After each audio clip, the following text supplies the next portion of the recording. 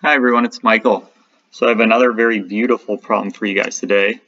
Kind of running out of adjectives to describe the problems, but this is a pretty nice one. So found it on the Art of Problem Solving forum as usual, and one poster attributed it to another poster, Virgil Nicula, who posts a lot of very good problems. So if you'd like to try it, feel free to pause the video. All right, so now I'm going to go over it. So we have a triangle ABC where O is the circumcircle, A prime is the midpoint of arc BC not containing A. Let I be any point on AA prime. Let BI meet the circle at B prime, CI, let it meet it at C prime. Let A prime B prime meet side AC at M, and let A prime C prime meet side AB at N. And we want to show that MN is parallel to BC. So if you guys remember a while back, I did a video on a very simple application of the cross ratio. So once I applied that principle of the cross ratio, the problem was solved very easily. So I'm going to do something very similar with this problem, but with Pascal's theorem instead. So this is, if you know Pascal's theorem, this problem is probably very simple. And you would think, why would I post such an easy problem on this channel?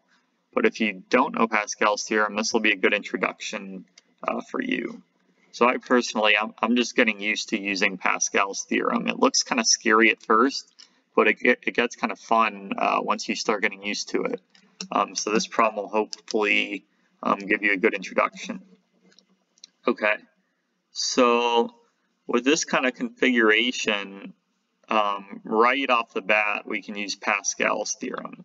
So Pascal's theorem says if you have 6 points on a circle, which in this case we do, and you connect them all in one path. So B goes to A, goes to C prime, goes to A prime, goes to B prime, back to B. So you have this like one connected path of all 6 points, and it says certain intersection points will lie on a line, in this case Ni and M. So I'm going to write that out. Pascal's theorem would say that Ni and M are collinear.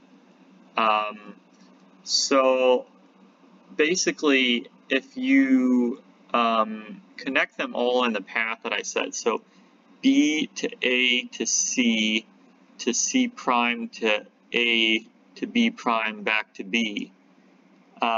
If you connect opposite segments in that path, so what would be the opposite segment to AB? It would be, so since there's 6 segments, the first segment and the 4th segment would be kind of opposite. So B to A is the first, A to C is the second, C to C prime is the third, and C prime to A prime is the 4th. So the first and the 4th of those segments intersect at N, and you can similarly figure out that I and M are the other intersection points. In this case, it happens to be the way that the points are connected kind of makes it easier to see. So another way to see it, if you group the top 3 points, C prime A and B prime, and B, A prime and C prime, and for each point on the top, you connect it to the 2 opposite points on the bottom. So when I say opposite, if this is point 1, 2, and 3, and on the bottom we have point 1, 2, and 3, then you'd want to connect the point 1 on the top 3 points to points 2 and 3 on the bottom, and the same with the others. Then the corresponding intersection points lie on a line, so Ni and M in this case. So I'll draw that in. And once we do that, the problem is really just a simple angle chase. So Pascal's theorem really just crushes the problem. Okay, so I'm going to do that angle chase now.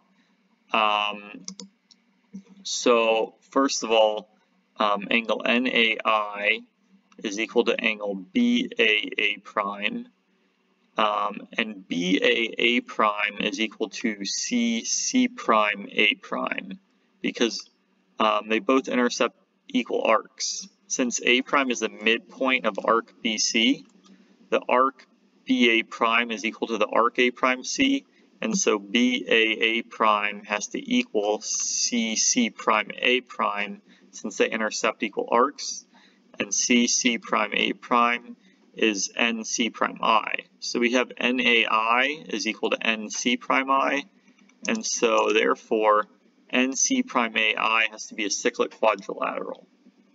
Okay. And then once we have that, there's just one more step. So we want to show that MN is parallel to BC. So I'm going to use alternate interior angles. I'm going to try to show MIC is equal to ICB. And that's just simply an angle chase. So angle MIC is equal to angle NIC prime. And here's where we use the fact that NI and M are collinear, because in order for MIC to equal NIC prime, they have to be collinear. Okay, so that's the first step. And then NIC prime is equal to NAC prime because this is a cyclic quadrilateral. And NC prime AI is cyclic. And then NAC prime is equal to BAC prime, obviously.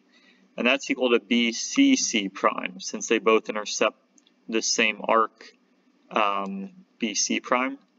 And BCC prime is equal to BCI. So we've shown what we wanted. We showed MIC is equal to BCI, and so MI has to be parallel to BC because those are alternate interior angles. But that's the same as saying MN is parallel to BC. And that solves the problem.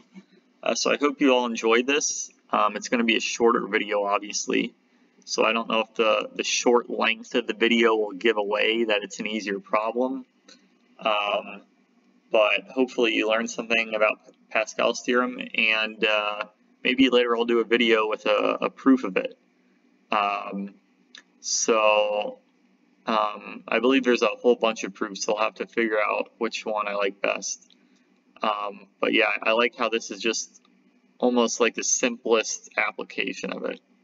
So if you like this video, feel free to give it a thumbs up. And if you want to see more videos like this, subscribe to my channel. Thanks, everyone.